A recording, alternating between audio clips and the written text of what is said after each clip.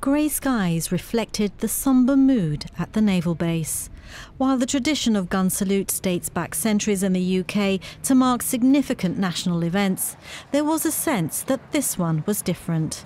The military was saying goodbye to one of their own. Prince Philip had a lifelong affiliation with the armed forces, which began as a 17-year-old naval cadet. He rose through the ranks to become Admiral of the Fleet in 1953 and was appointed Field Marshal and Marshal of the Royal Air Force.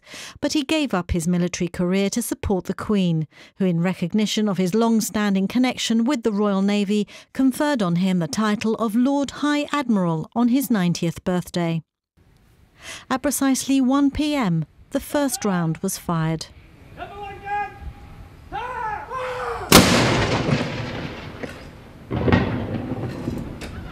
The salute fired by the Royal Gibraltar Regiment was in tandem with those fired at the Tower of London and by units from all corners of the United Kingdom, including Belfast, Cardiff and Edinburgh.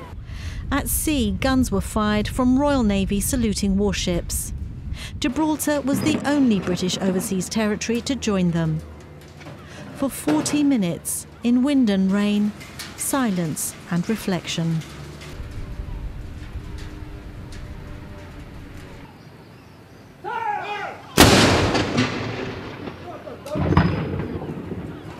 The Army fired their salutes with 13-pounder field guns at Woolwich Barracks in London, the same ones used for Prince Philip's wedding to Her Majesty in 1947 and again at the Queen's coronation 6 years later in 1953. Elsewhere, including Gibraltar, 105mm light guns were fired, a fitting tribute to a man who dedicated his life to service.